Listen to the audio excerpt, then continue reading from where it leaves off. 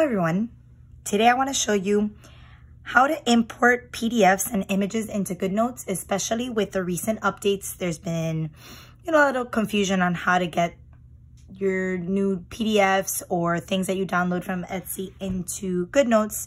So I'm just going to do a quick little tutorial to show you a couple different ways in which you can do that. All right, so first of all, I really love the multitasking tool. And it's probably the most used tool that I have when I open two GoodNotes windows by each other. In a previous video, I had shown you different ways that I organize my my GoodNotes, and one of the things that I have, for example, is planner inserts. And in my planner inserts page is where all the different kinds of PDFs that I've found online, I kind of keep in there. So one of the easiest ways to import something is when you hit new on the little plus arrow, and I'm going to now maximize this. When I hit new right here, it's going to give me the option of different things that I can include. And for example, if you are at a meeting and they are giving you an agenda, you can scan that document right in and it'll show up here. If you want to take a picture of something in a meeting, you can do that as well. Another great thing is that you can just do an import.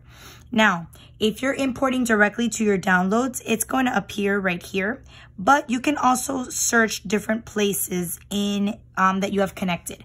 You can connect your Dropbox, you can connect your Google Drive, you could connect your iCloud, and obviously things that you have on your iPad. So here are just a couple of the places that you can search for something that you already have. So for example, if you have a document in your Dropbox, a PDF that you want to import in, that is an easy way. You kind of find the document that you want to pull in and you can include that. For example, let me see if this document will upload. Once that's there, it appears right in. So for example, this is an old document that I just found, just to show you an example of how easy it is to pull in something from your drives. Now, let's say that you are searching for something online, something as simple as a planner template, for example. Okay, and that's really easy. And what I did here is I could just do a planner template search on, let's say, Google, and I'm gonna have lots of different options. Now, I like to look at images to see kind of something that I want. Obviously, there's lots of things that you can purchase online, but there's also lots of things that are out there and that are free that you can also use and play around with. So for example, let's say that this is a template that you like. So again, let me go back to that. Okay, so I'm going to pull my GoodNotes right here. And I'm going to go to, let's just say, a new page in my, we'll just go in here. And let me just add a new page. And adding a new page is easy right here. I can just put add a page after. It's gonna ask me if I want to do the current template, and I can. And now that I had found this,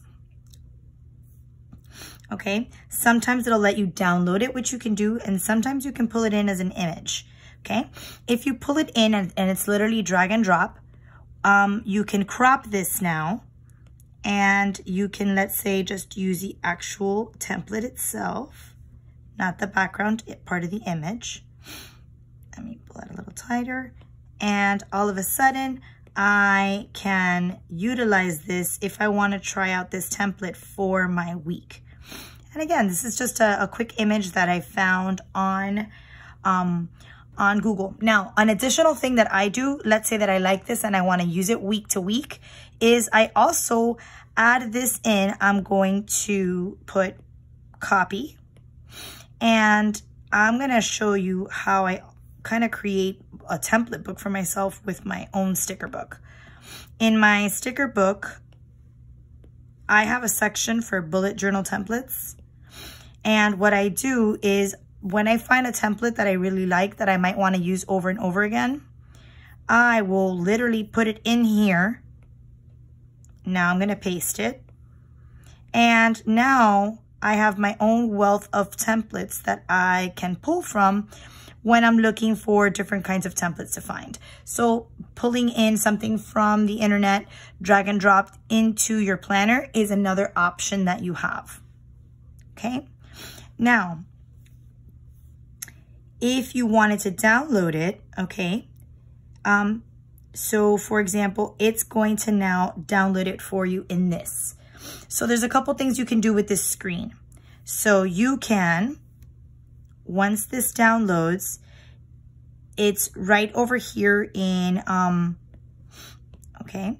So I'm going to pull this up and it's going to ask me, it's going to have an option here for open in GoodNotes.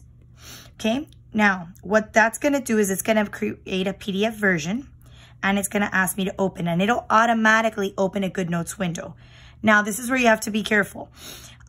You want to kind of put where it's going to go. It'll automatically default by whatever page you had last opened in GoodNotes, in which case that was my sticker book. I don't necessarily want it there. I'm going to put change location. I'm going to put it under planner inserts because I have a folder for that. And now I'm going to import it as a new document. Now, when I do that, it's going to open as its own document. Let me show you what that looks like in the folder itself. So in my planner inserts now, it appears right here along with a lot of the other different kinds of templates that I have downloaded.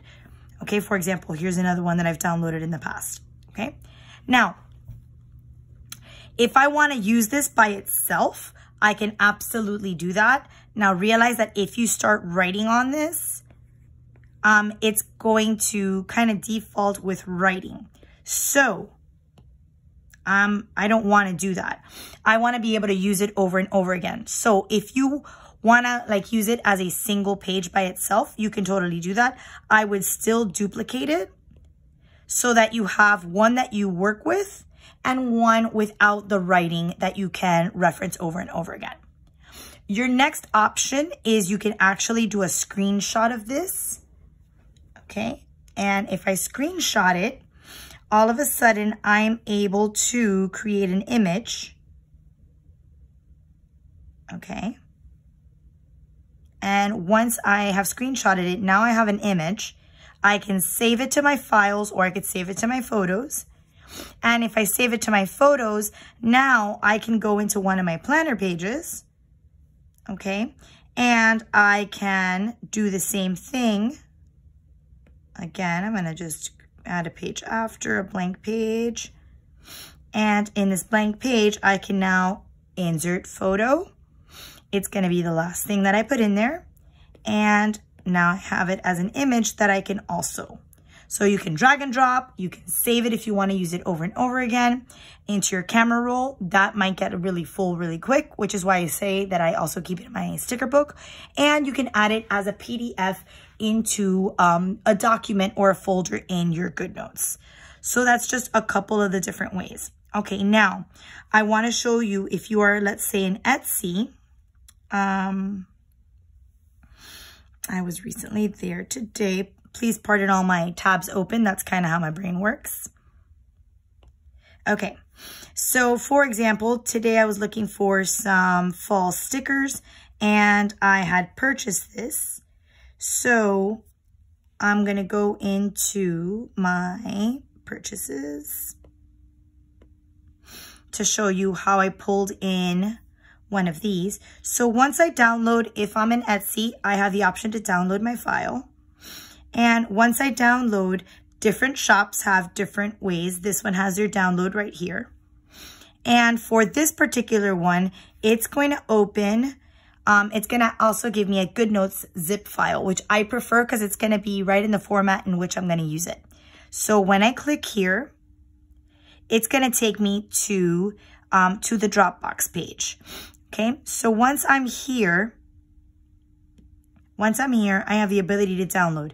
Now I can do a save to my Dropbox, or I could do a direct download. In this case, I'm going to do a direct download, and it's going to ask me if I want to download it here. I'm going to click yes. And what that means is that now it's under my downloads. In my GoodNotes app, Again, I'm going to go, in that case, those were stickers. So I'm going to go there into the stickers. I'm going to hit the plus sign. I'm going to import, and I'm going to go back to my iCloud and my downloads, and it's going to be right there.